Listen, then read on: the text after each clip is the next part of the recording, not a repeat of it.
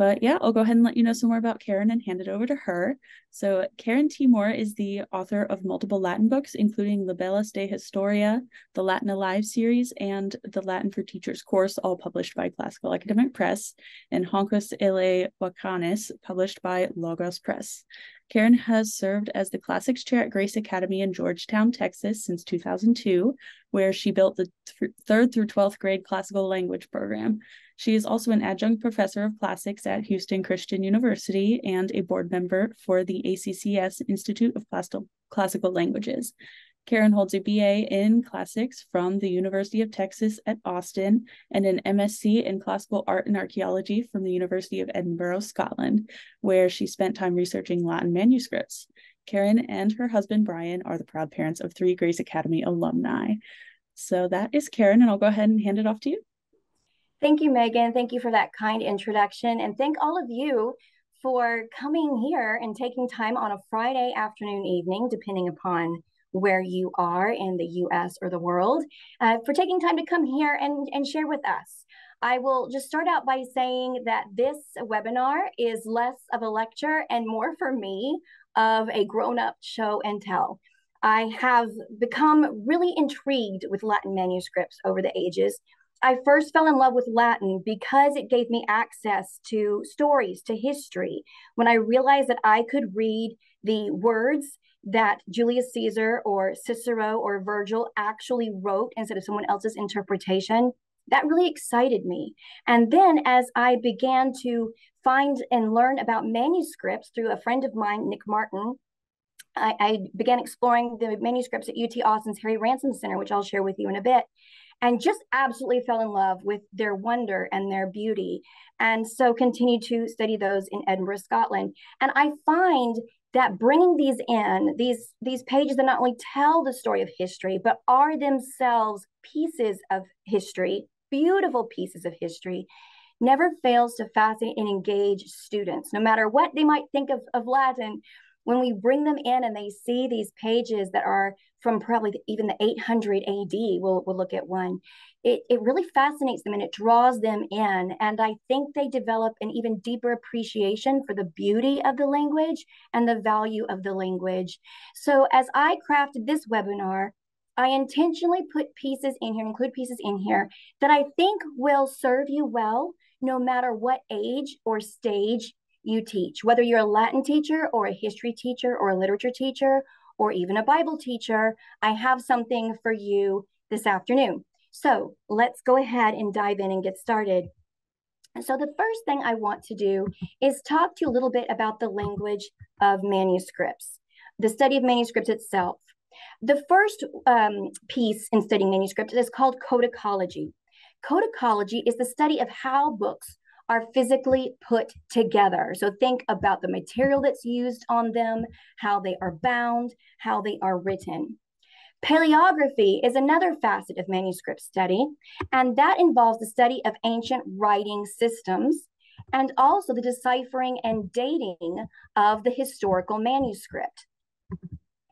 Hold on, I'm trying to move things out of my way so I can see. There we go. And then textual criticism is the third part of manuscript study. Textual criticism discusses how we proceed from a set of manuscripts to what we call an original text. Now, what I mean by that is that you don't have just one manuscript. The first edition of Virgil's Aeneid is gone. We don't have that. But what we have are a number of different manuscripts in which faithful monks have written, copied over and over again, the words of Virgil's Aeneid. So if you want to take all of those together, and there are many, and then you compare their commonalities, their differences, and you try to discern their relationships and discern what is the true text, what is the original text. And that is what the editors, the book editors have used to create the book that you use in your classroom that has the nice modern print with the nice modern English punctuation and all the footnotes and all the things. So that is taking the manuscripts and carrying them into a book you can use in your classroom. Now, let's talk about how manuscripts are made for just a moment. What is involved with that? Parchment is a term you'll hear a lot. Parchment is always referring to animal skin and usually to sheep or goats. Vellum is another term that you will hear, also animal skin, but refers to a calf. Paper actually doesn't come into play until really the 13th century, and it comes to us from China. So if you see a paper manuscript, you know it's later. So then I always like to ask a trivia question. If manuscripts are made from parchment, how many sheep does it take to make a book? Any guesses in our chat?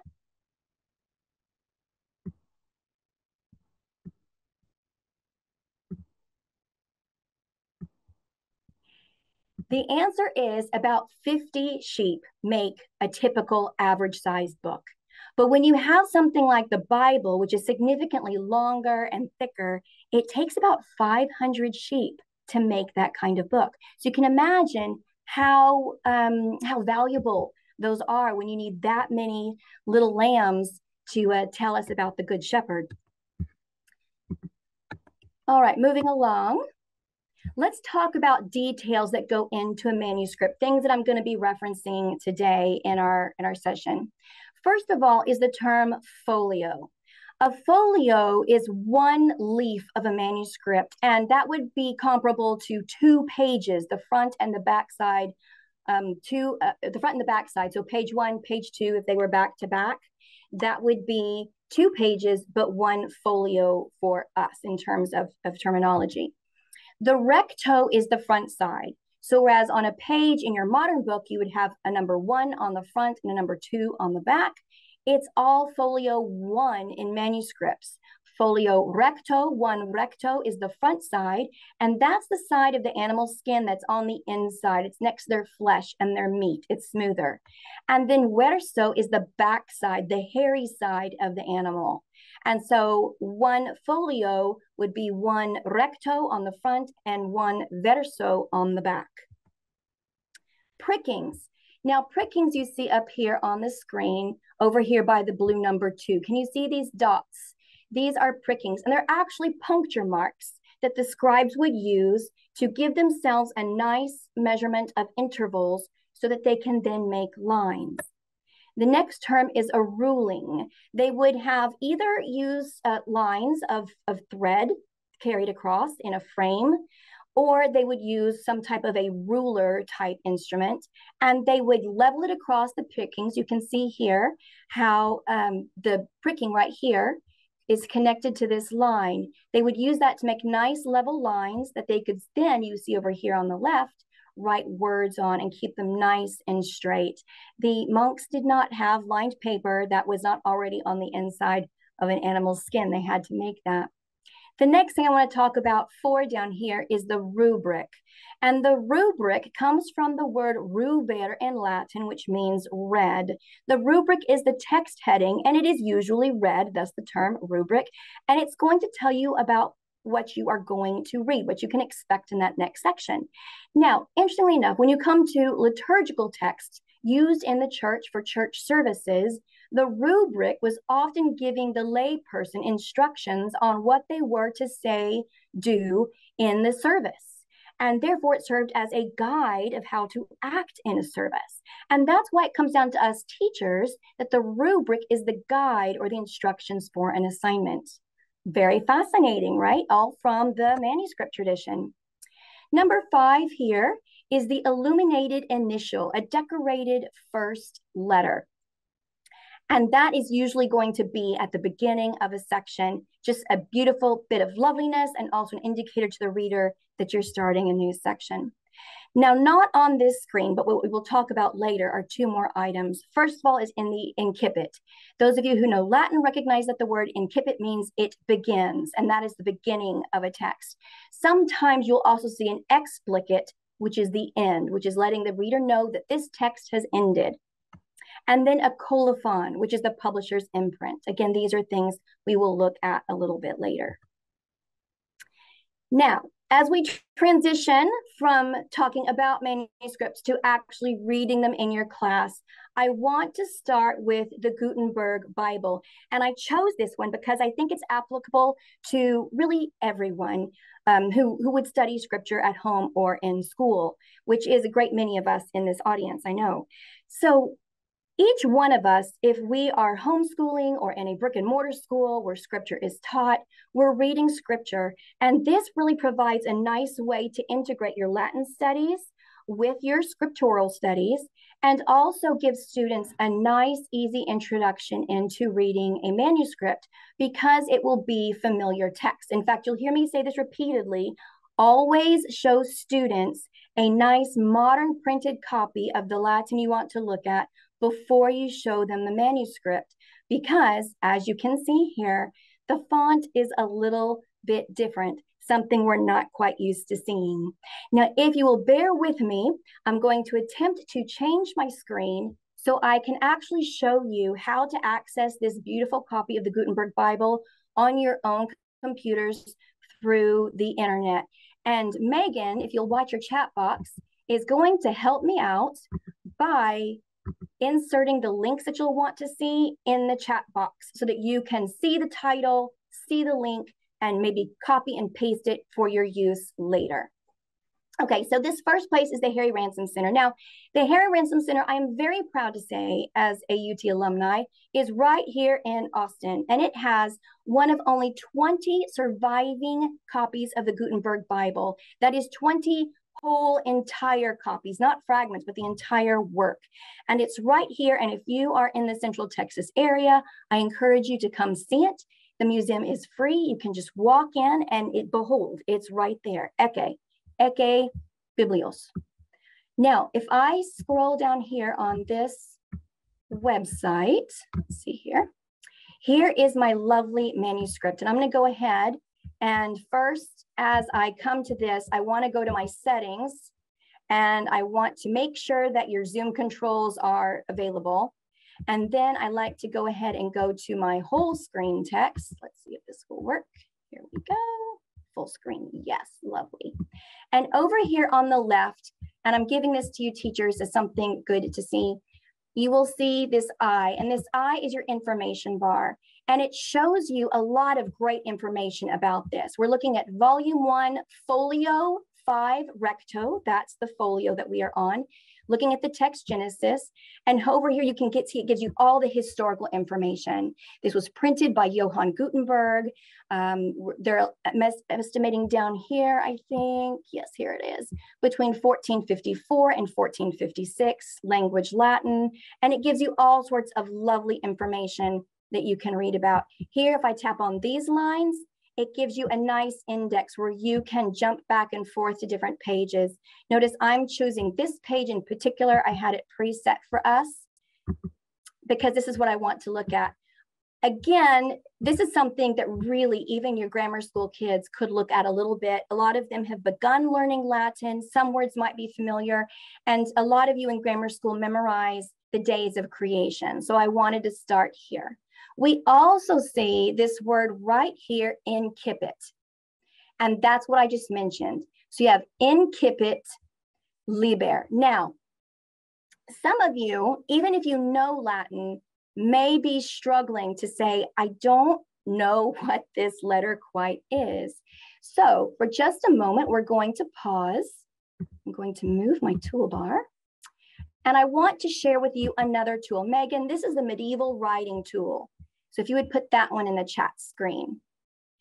This medieval writing website is phenomenal. On the main screen, it gives you a whole list of texts. And I went ahead and chose Gothic because that's the text we're looking at in the Gutenberg Bible. Up here, you can see this is the medieval writing. This is Gothic. Textualis is what it's going to be. And I chose one that's particular to the 15th century, would have been used here. So it gives you some familiarity. And down here, it gives you a lovely sampling of the writing. But here's my favorite part. If you hover over these letters, you can see how they appear in the Gothic Textualis. So that is an E. And ladies and gentlemen, it looks a lot like a C, just a bare wisp of a connector right there. Here is an F. Notice how it hooks down and that bar does not come quite all the way through.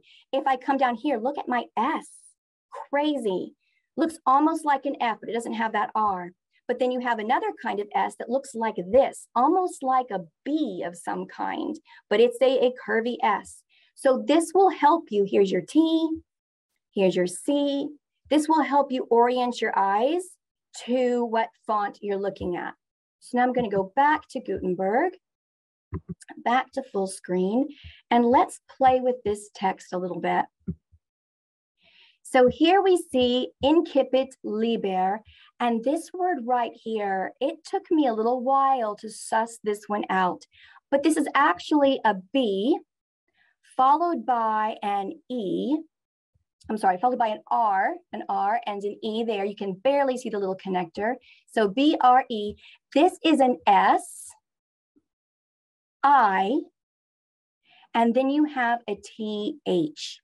And this isn't Latin. I actually, doing some research, found out that it's Hebrew, and this word Bresith is the Hebrew name for the book of Genesis. And so the author, the scribe, the printer here, is telling us the book Bresith begins. And then we have this quai nos genesis, dicymus. This rubric is all coming together. Here's another interesting thing about manuscripts that can be a fun challenge. They're very concerned with space. Remember, this book took 500 sheep at least to make, probably more if you see the size of these Gutenberg Bibles. And so space is a commodity. So they're going to take up every ounce of space they can. And so this rubric comes here and it comes down to the next line. I know this word dicymus is part of this first line because it's all in red. So we have this word again, quai, which we call dicymus, nos dicymus, which we call Genesis. But another fascinating thing about this particular manuscript is you have an editor who didn't like that printing. A later editor, not Gutenberg, not his team, has put a strike through quai nos dicymus and wrote id est on the top for that is. This scribe preferred the book Bresith begins, that is Genesis, is what he decided to write. Now, coming down to this next line, we can read this together. A principio, in the beginning. This is a CR, another E, creavit Deus. This D, this is called a ligature, how the D and the E connect and actually seem to bond together. Deus Kelu. Now, this is an interesting notation. You see this bar over the U? That's telling me that there's another letter coming after it. But for the sake of space, you all know how much room an M takes up. This should be chylum. The bar at the top tells me there's an M coming next, and that saves the scribe or the printer some space. Now, here's another interesting facet. This is medieval Latin. This is 1400s Latin. So what we would say in classical Latin, chylum for sky or heaven, they've reduced to celum, a C-E-L-U-M. So in the beginning, God created the heaven, et terram, and the earth. Terra autem erat, in annis et vacua. And again, we have a mark here telling us there should be an M. Excuse me, no. That is warning us of the et. Mea culpa. So the earth, however, was formless and void. Et tenebrae, now here we have erat, but this line above it tells me there should be an N there. Et tenebrae erant, and shadows were sup. Now this P has a line through it, which means it's actually super. And shadows were over facie. There's a line, so what should it be? Faciem. And there were shadows over the face, abyssi of the abyss. We'll stop there for just a moment because I want to share something else with you as we come through. Oh, wait, no, I want to go to one more line, and then we'll stop. Now we have this phrase et SPS. Yes, that's one of those tall S's. And then you have the secondary S, et SPS, and it's got a line over it. Now this line meant there was an M missing. The line in erat meant it really should be erant. The line for calum really means it should be calum. So we know this should mean something, but perhaps we're not quite sure what. So here is another website, Megan. This is the Capelli Online website. And this is a lifesaver tool to help you with these abbreviations. I can put in the character what I'm seeing. What I'm seeing is an SPS. And then I'm going to hit enter. And I'm going to come down here. And some dedicated digital people, to whom I am very grateful, created a whole database of what SPS can mean. And here's our SPS right here, but in a kinder font. SPS stands for spiritus. This is something that we refer to as the nomen sacrum, or the nomina sacra, the sacred names. And the sacred names referring to God the Father, God the Son, God the Spirit, are often abbreviated and shortened in this way, possibly for, well, very likely for the sake of space. They're familiar words, and sometimes perhaps out of respect. So we have here et spiritus Dei, and the Spirit of God, ferebat, was carried. This is actually ferebat tur, that tu is a UR, was carried super aquas, over the waters.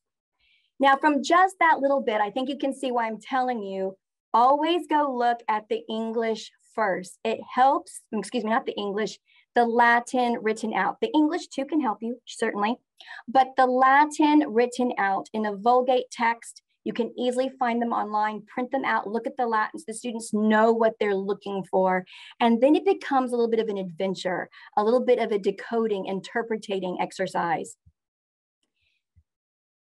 Now, if I wanted to use this with upper school students, and I do, when I get to Latin Alive Book 3, we have the subjunctive and we have the fiats, And this passage is an excellent one that I love to give my students for the fiats. Here we have dixit quae. That little 3 there is actually a clue for me that it means quae. Dixit quae Deus. And God said, fiat lux, let there be light. Et facta est. This time the line is telling me there's an ST mixing. Et facta est lux, and light was made. So fantastic example here of the present subjunctive of fiat. It's a counterpart in the passive form of facio, let light be made, and light was made. You have that wonderful grammar lesson reinforced here through scripture and with the beauty of this manuscript. So I think we'll move on from here and tackle another one. But you can see again, ladies and gentlemen, you've got to know your Latin in order to be able to read this, in order to be able to suss out these clues. And it definitely helps for them to see that printed copy first. So the next manuscript I want to share with you is also at the Harry Ransom Center. And this is something that you can find on your own. If you go to, and so Megan, if you would put the Harry Ransom Center link in the chat box, and I've given you just the general link to the database for the medieval and modern, early modern manuscript collections. And I have looked here for, particularly for Catullus. If you browse a name, and I'll show you how to do a search in just a minute, you can find a number of different manuscripts, and you can find the complete digital facsimile available online. And I've already pulled that up for you here. But before we go, I want to show you right here, it gives you the shelf mark. The shelf mark is like the call number for a manuscript. HRC is Harry Ransom Center. This is their manuscript 32, and it's Catullus. This also gives you some really nice information about what to find in here. It tells you where it's from and the year it's from, how many leaves, that is the folio. And this one is actually a paper. This one is a paper one, and it's in a humanistic script. So we'll see what that looks like. Now, for those of you who are in Latin Alive Book 2, this poem that I'm about to show you is towards the end of the book. I believe it is the unit reading for Unit 5, and it's the first time in the Latin Alive series that students see a completely unadapted, purely original text. So this manuscript is a great way to celebrate that. And this is Catullus 13, Ad Fabulam. You can see this humanistic script from a different time is a little bit easier to read, I think. Let me see if I can get this to jump up for us a little bit. And here we have this, I like to show this one too, because we can see, if you look faintly, the rulings. You can see the rulings horizontally, but also vertically. And look here how on the left-hand side, you have your initial illuminated letter. It's a darker color. It's got some beautiful decoration around it. But then you have the first letter of each line is way over here in the left-hand margin. And if you look behind it, you can see the rulings that mark out that margin for you. It's as if the scribes are lining up these letters here to help them continue out this line. Now, this is an actual manuscript, so it was written by hand, not printed as the Gutenberg press was. This is actually going to be a C that's connected, and we have the phrase Kenabis, Kenabis. You will dine, and this B and this N, notice has a line over it, so something is missing. Now, your students who read Catullus 13, whether in Latin Alive Book 2 or another source, can see this first in their printed textbook. And I encourage that. Have them read it, have them translate it, discuss it, and then come here and ask them, okay, if this N has a line over it, what's missing? What is the scribe indicating we need? And this is bene. You will dine well, my fabulous. This is his friend's name, mi fabula. There's a nice vocative. You will dine well, my fabulous, apud me, at my house. And then he goes on to say palkis, this palkis, that C and that I are blurring together just a little bit. It's like a ligature there. Palkis, and then go to here to the end of the line, diebus. In a few days, C, that's a capital, well, not a capital, but it's a tall S, C, if, de, here you have is the gods, if the gods favent, favor tibi, favor you. And then down here, we have also et tecum, you see a line over the U, should be an tecum atuleris, and if you will have brought bona, that line tells you an M is missing, bonam atque, there again is that little 3 that I told you means que, bona good, atque, and magna, a line tells you there's an M missing, magnam. And then we have down here on the next line, C, Cana, and then you this nice little squiggly line tells you there's an M missing, Canam. So we have et tecum atuleris, bonam atque magnam canam. And if you will have brought with you a good and great dinner. This is a great poem to read with students as you're beginning poetry, because here Catullus is making a joke.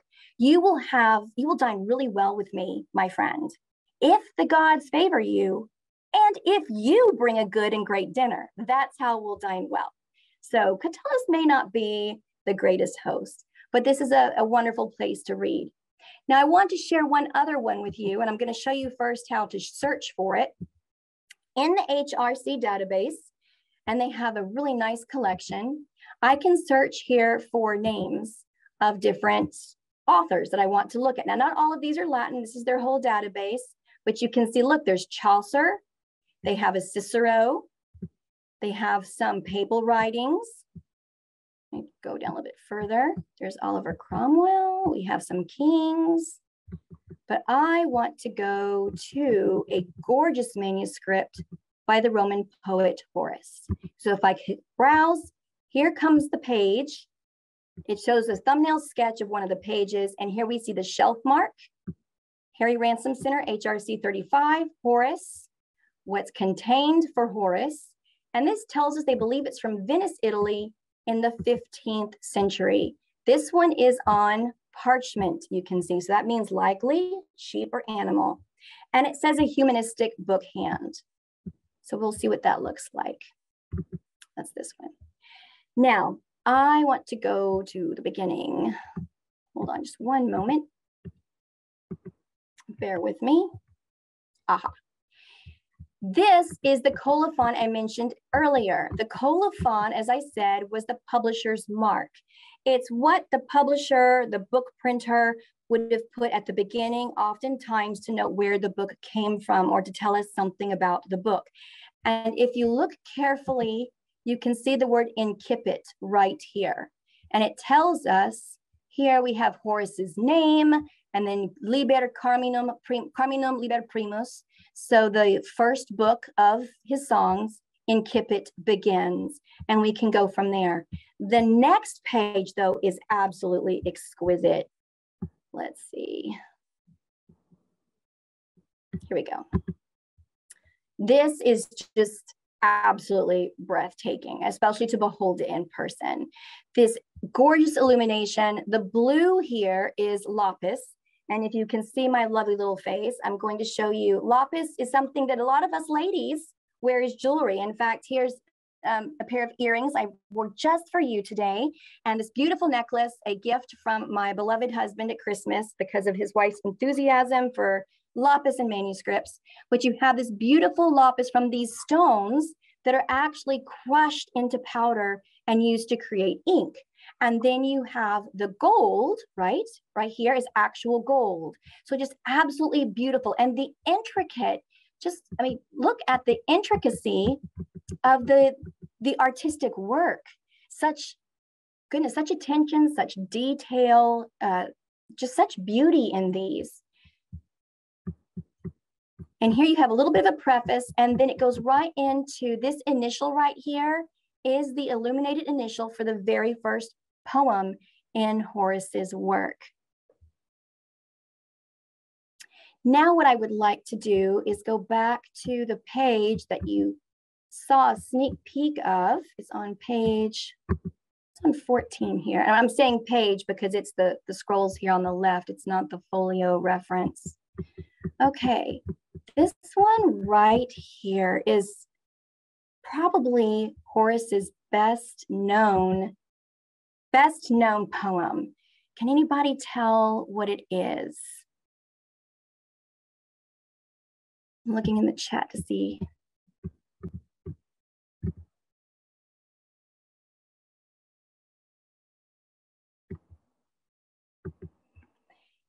It starts out with this incipit that tells me ad Laoconoe. So it's to this young woman named Laoconoe, and it's telling her, it's his cherished, his sweet Laoconoe, it's telling her to ei omittendam mathematicam. It's telling her to omit mathematics. At least that's what it sounds like.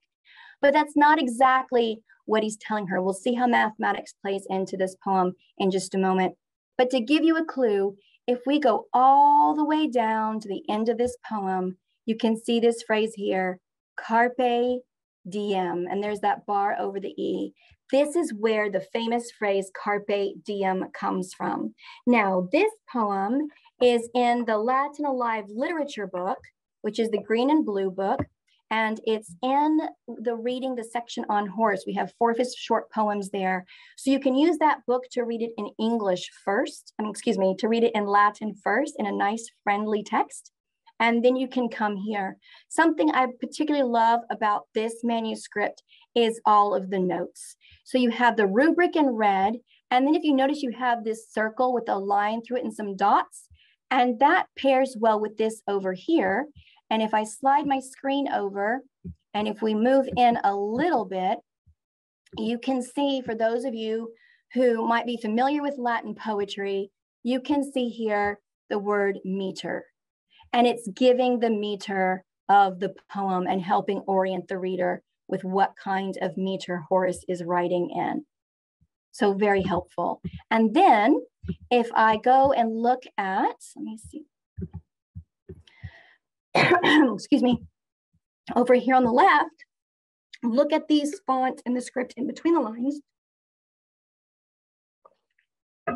The script in between the lines are notes that perhaps the owner of this text has written in here to reinterpret, restate what he's writing. So for those of you teachers who teach literature and the students are able to have their own book, and you tell them to make notes in their books to help them with their reading, and this is a great example of what you're asking them to do and how this is a tradition, writing in your book, making helpful, productive notes in your book to help further your reading. This is a tradition that goes back to the medievals. I will leave this as a nugget for you to come back to at a later time instead of reading through this one entirely together. But I wanted to share this with you and share this resource with you. Okay, the last one that I would like to go to is this website, St. Patrick's Confessio. And so Megan, if you would again update our chat box with a wonderful link here. Oh, thank you, Megan, for putting the Latin Alive book in there too. That's helpful. But if you'll go ahead and add the St. Patrick in there as well. I love this website, first of all, because, well, it's just gorgeous manuscripts. But I like that you have here multiple manuscripts of one particular work all in one convenient location. And if I go to this link, the Confessio di Epistola, they have here conveniently for you, again, the Latin text in a nice, easy to read form. The Principio, the Confessio of St. Patrick is also in the Latin Alive literature book, Literature from Cicero to Newton. And when Galen DuBose and I put that together, it was intentionally done in order to provide for students and teachers and classes and everyone a really comprehensive look. Well, maybe comprehensive is not the right word because you can't be completely comprehensive. There's so much out there, but a really nice overview, a survey, if you will, of literature that goes from the time period of Cicero all the way down to Isaac Newton to show students the spans of time that Latin covers and the great variety of genres that Latin covers. So you see readings about science, physics, Newton's 3 laws of motion from the Principia. You see a number of ecclesiastical works. You see the classics. You see some Virgil and some Cicero, some Phaedrus fables. But we also have this wonderful piece that I just love by St. Patrick, and it's his Confession. And let's look at this together before we look at the manuscripts, as I would encourage you to do with your students. It begins, ego patricius peccator, rustiциssimus et minimus omnium fidelium. So I, Patrick, a sinner, most rustic. I joke with the kids, it's like so country, et minimus omnium fidelium, and least of all the faithful, et contemptibilissimus, and most contemptible apud plurimus among many. Patrem habui Calpurnium. I had a father, Calpurnius, diaconum filium quindam, a certain son of a deacon, potitiae presbyterii. I had a father, Calpurnius, a deacon, the son, a certain son, potitiae presbyterii, of Potitius the elder, qui fuit vico, who lived in a village, and this is the name of the village, Spavenam Tabernia, Villulam enim prope habuit. He had a little villa nearby, ubi ego capturam dedi, where I was captured. Honorum eram tunc fere sedecum. I was then about 16 years old. And this is wonderful to read with students for them to realize that when Patrick was taken captive, he was in essence their age. He was a teenager. And what begins as a story of the captivity and the hardship and the suffering of Patrick, a youth who is struggling with his faith, who really does not have a strong faith at that age, 16. It moves from this story of suffering into a testimony of worship and thanksgiving as an older man looking back on God's grace and God's mercy, even through discipline. And Patrick describes it as the love of a father for a son. Such was God's love for him, even through moments of discipline. It is beautiful, beautiful passage. But here we want to go and look at the manuscript together. So having looked at this page, and perhaps practicing it in class and reading it together in class, we can now go to the manuscripts page. And here we have a great number of them. Now, and I believe these are all listed in order. So for example, this one is from Dublin. It's in Dublin. It's the Book of Armagh, Trinity College, and tells you the manuscript, and it's 9th century, so that's 800s. This one is in the National Library at Paris, 10th century. And this is actually the one that I start with. We'll look at this one in just a moment, but it's in an insular script that can be difficult to read. This one is Carolinian minuscule, and it's going to be friendlier to our eyes. So if I open this one, not as fancy as the Horus, which was just dripping with illumination and very fancy. Horuses would have certainly been something created, commissioned really, by a gentleman of family of some wealth. But here, I love this first initial with the nice Celtic knot on it. And let's see, I know I can enlarge this. Oh, here we go. Here are my enlarging keys. Oops, a little bit too much. Here we go. So here again, we can read the ego, and then patricius, peccator. Here we have again these S's, and now this S and T are in a ligature. They have bonded together. So you have the S, and then you have a T whose crossbar is intersecting the S, which makes it look like an F. But it's not an F, it's an S. Rusticissimos, and there you can see the S is without their ligature T, et. Now, this is an abbreviation that has come down into our day. The ampersand, what we call an ampersand, is really a ligature of an E and a T that have bonded together, and therefore stands for et. But we have used that medieval ligature from scripts produced by scribes to the ages to even use as an abbreviation for us in our day. So et minimus, this M has a line over it, so that's alluding to the N that should be here. Omnia, when it drops off, we have another line telling us there should be an M here. So that's I, U, and there should be an M.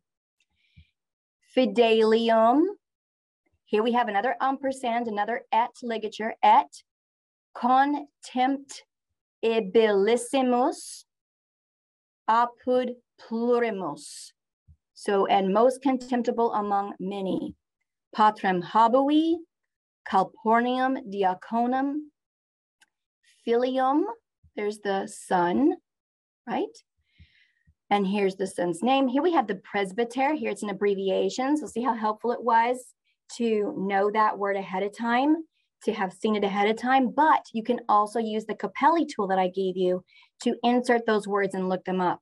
So the presbyter, right? And here we have where he lived, the village, the villula.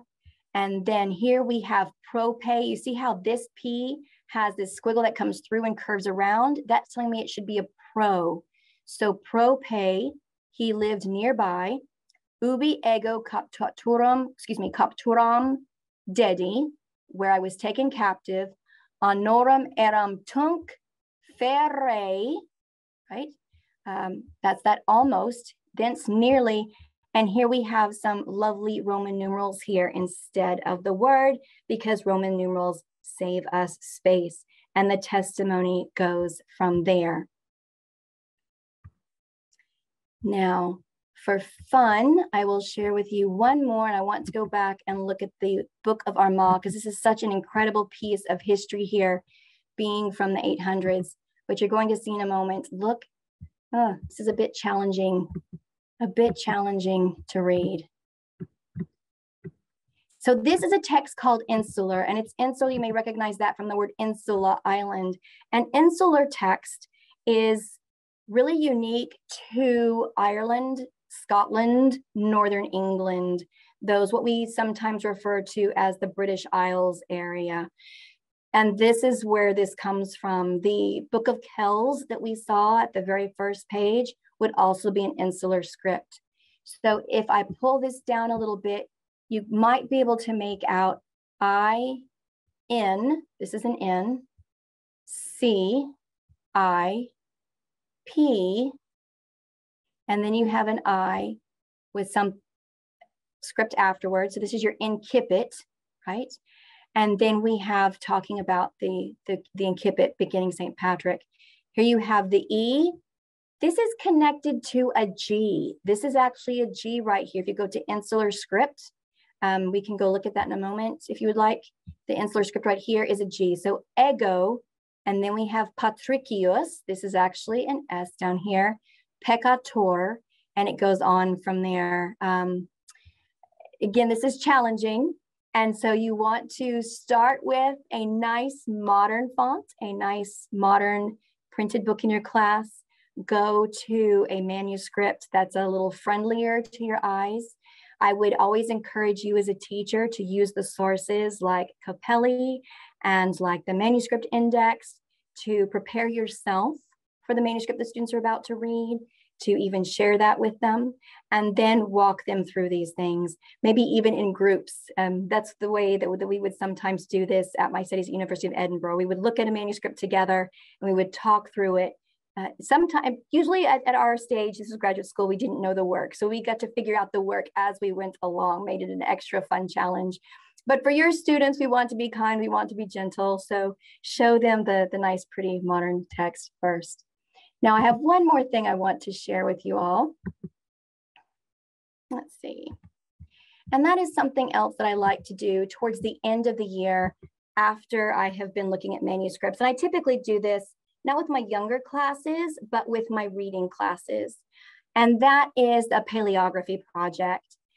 This idea originally came to me because with my own children here at Grace Academy, where they grew up, in 4th grade, they used to have an illuminated manuscript project where their art teacher, Miss Robin McLaurin, in all of her creativity, would have them take a Bible verse they would work on, and they would have to write it out and illuminate it and decorate it.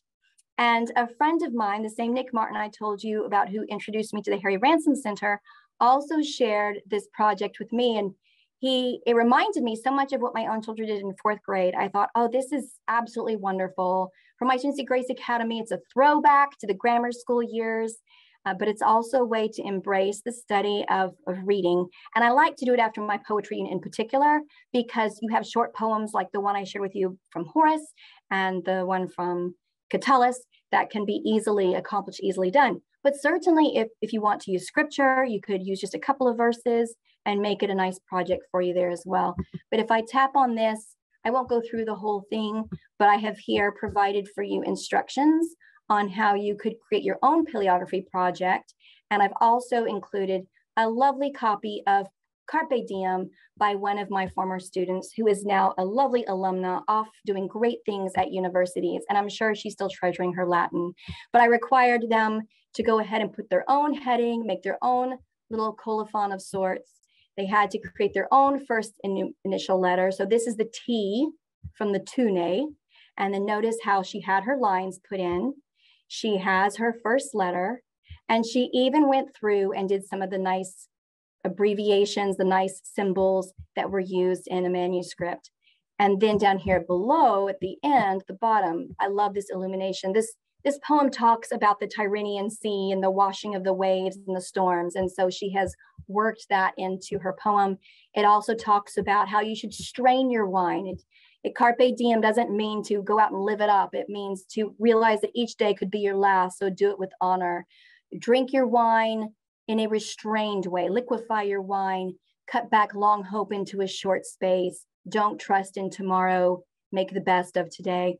And so with that theme of straining your wine, she has her grapes over here too, pouring out and washing into the sea below. Really, really lovely job by one of my beloved students. So this is something you might want to work into your class too, after having read your Latin, then enjoyed your manuscripts. You can dive into a lovely project like this and have students create their own work. The last thing that I would say is that I would encourage you to also go ahead and look into where you live and what manuscripts might be available to you. As I mentioned here at the Harry Ransom Center at UT Austin, I'm actually able to take my high school students once a year to go to the reading room and to look at manuscripts. I know Texas A&M, where my sons both attended, also has a wonderful manuscript collection. They don't have a Gutenberg Bible though, only UT does. They have a wonderful collection though, and you can go look there if you would like. So I would suggest to you, teachers, wherever you are, to go do a little bit of research. Contact the universities and the libraries in your area. When I was in Edinburgh, Scotland, the National Library of Edinburgh had one of the Gutenberg Bibles. So I was able to go see a copy there as well. and talk to them. I guarantee you those manuscript stewards, their curators, are eager to share their passion and their treasures with you and with your students, because they want these to be valued and treasured by the generations to come. So I would encourage you to look and see what local resources you might have.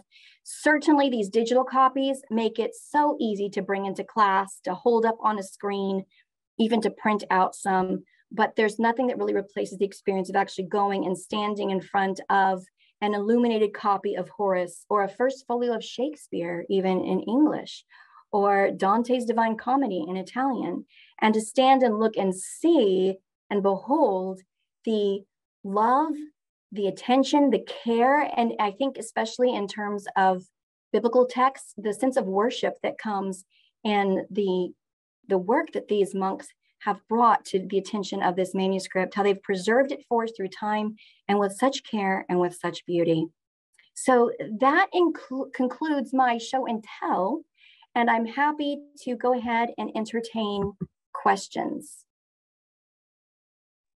Thank you so much, Karen. Awesome. So let's see, if you want to put your questions in the Q&A chat, we can start with what we have already, but feel free to queue yours up here. So we have one from Marie Nelson, who says, I am homeschooling an 8-year-old who loves Latin. Can you recommend a Latin manuscript for her level? So just in general, any ways to include lower grammar school students? And lower grammar school students is the challenge here, because when you find a manuscript, it's going to be an original piece of Latin, not an adaptation. So 2 things that I would suggest are: 1, scripture. If you are a Christian, if you're a person of faith and you have scripture that you're reading at home or in school, I would say show them that, because even if they can't read the full sentence, they can pick out some words. They could recognize in Genesis 1 the word terra, earth, and the word kylon, sky, and the word et. So you can help them fill in the blanks of the words they don't know and encourage them to read what they do know, and then use a script like that Gutenberg Bible to show them that. Another great passage that I wanted to include, but for the sake of time I didn't, John 1, in principio erat verbum. That's another one. I actually know in principio erat verbum is one of, I believe, the chapter mottos in Latin for Children, Primer A. So you can find some of those things right there, right? And they can recognize that.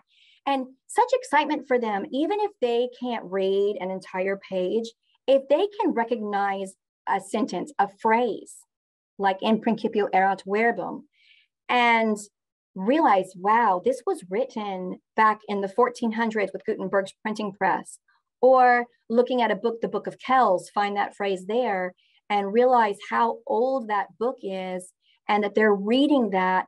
I think that's something, it just transports you. So that's another one. Also, even St. Patrick's Confession. I mentioned that earlier. Our 4th grade class here at Grace Academy, they study St. Patrick. I believe they still memorize St. Patrick's breastplate. And so even doing a little bit of that first sentence, if you as a parent or have the Latin teacher come in and just work through a few words and show them the manuscript and help them identify even just those first few words in each manuscript, I think that's a way to start fostering that love for literature, for ancient, for medieval literature. Oh, good, Shannon. I'm glad you're going to UT. It's fantastic. Aaron Pratt is the curator there, and he is amazing. Tell him Karen Moore sent you. Perfect. Awesome. Any other questions queuing up? Otherwise, I know there's a few who pitched in from the office who had some. Let's see. I think somebody has a raised hand. Let's see. I don't know if I'm able to do. Oh, Nathan has his question in the chat here. There we go. Are you aware of any manuscripts kept in Japan? Very interesting, Nathan. I have not researched that far, though I will tell you. So 2 ways that I tried to find manuscripts. In fact, I had a colleague tell me that he knew of a manuscript. He knew of a text, let's say text. He'd seen a text about St. Columba of Scotland commanding the Loch Ness monster to go away and leave people alone. I'm paraphrasing. And he said, can you find this manuscript?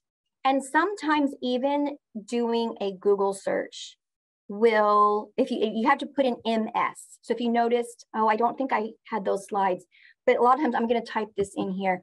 You'll want to say MS, and then, for example, HRC 35, right? That's the shelf mark. MS stands for manuscript.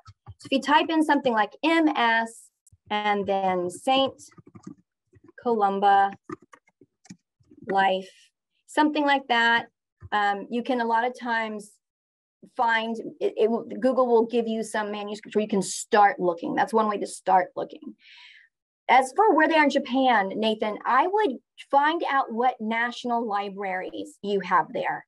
And I would go to the libraries. A lot of times the library will have a link to manuscripts, or contact somebody at the library and ask them, I'm looking for Latin manuscripts that might be housed either at your national library or elsewhere in Japan. Can you help me? And again, these are people who are passionate about their study. They have a great love for them. And so I would say that would be the best place to start. Awesome. And anyone who lives in the Northeast, I know there's at least 2 Gutenberg Bibles in New York City. I think there's one in Lynchburg, Virginia. Trying to think of Yes, one. there's quite a few here in the States. Mm-hmm. You'll always be surprised what you find. Yes. Oh, and by the way, there is another Gutenberg Bible digitized online through the British Library. So if you, again, Google that Gutenberg Bible, digital copy, British Library, that will come up. I use the one here at the Harry Ransom Center because it's easier to zoom in on the pages. I was having trouble getting a clear zoom shot. But it's actually interesting, if you go look at the Gutenberg Bible for the British Library on their website, remember how I showed you that the editor of this book had put a strike through that quae nos dicimus phrase, and then wrote id est over it. Well, if you go to the British Library one, the id est isn't there and the strike through isn't there. So again, that's a way you can see, a lot of times errors and corrections really tell you a story about that manuscript. And so you know, okay, this was definitely a later editor who did this.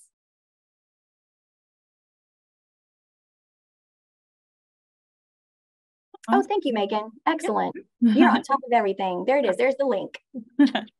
Any other questions for now? We can also, if there's any that you think of later, feel free to write into us and we can send them off to Karen.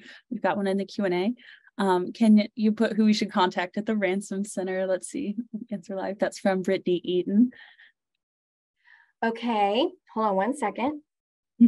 Aaron Pratt is the head curator. So I'll put his name here. Perfect. Like Chris Pratt of, Guardians of the Galaxy, but not related. And I think it'll have... But he's not the person you contact. He's a good person to talk to once you're there. But I'm going to find, hold on, I'm going to find her name. Just one moment. I'm cheating. I'm looking at my phone. Okay, here we go. So... I think it has your messages going to only hosts and panelists. So if you switch it to everyone... Oh, there you go. Thank you, everyone. There we go. So Kay Millen at Austin, Texas. Okay. So Catherine is phenomenal, and she is basically the keeper of the gate, the keeper of the door at the Harry Ransom Center Medieval Collection. And so if you want to set up a time to come in and do a reading, then she can help you. But I will let you know this, that you can't just walk in and plop down and read a manuscript. You first need to go in, you do an orientation, they give you a training session, and even then you have to request manuscripts in advance. These are not on the stacks of a shelf like at your local library where you can just go pick one up. These are treasures. They are put in carefully wrapped boxes. I should have thought to bring pictures, but when you go read one, they actually put them on velvet cushions, right? Because they're old and they're delicate. So they put them on velvet cushions. So you have to plan in advance to go read. And before you can request a book, you have to become a member at the Harry Ransom Center and you have to go through the orientation. But it's not a terribly difficult process, and it's well worth it. In most libraries, are the orientations free, or does it depend on if it's a public? No, I don't believe it cost me anything at the HRC. At the National Library of Scotland, I became a member there while I was studying, and there was a small nominal fee, I think, but it was very, like, £5. I mean, it was very, very light. Amazing. It's awesome to know we have these, for free available to us. Yes. It's awesome. Yes. I see Miss Eaton said they have pictures of that. Are you talking about the Gutenberg Bible? I believe that they do. They're very proud of their Gutenberg Bible. Also, for those of you, yes. For those of you who are in Austin, the area right now, go to, and you can get there through the web link that Megan shared earlier, but the Gutenberg Bible is about to launch a new exhibit on old books. And they have a first folio of Shakespeare. Those are rare. Those are very rare. And Harry Ransom Center is very protective of theirs, but they're going to have it in a glass case that you can go look at it, as well as a collection of a lot of other books. I know they have a Newton's Principia as well. I'm not sure if that will be on display, but they have an amazing collection, and it's free to go in the museum. They have a donation box when you walk in, but you can just go in and look at the Gutenberg Bible and walk, and then go past into the exhibit hall and see lots of wonderful old books. So go, go, go. If you're not in Austin, then plan a trip to Austin. Although you might want to wait one more month because right now it's the inferno. Awesome. And then we can probably take one more last question, and then I'll go ahead and just share with you a little bit more with Cap, and then we'll wrap up here. But I'll give you a quick second if anyone wants to squeeze in a last one.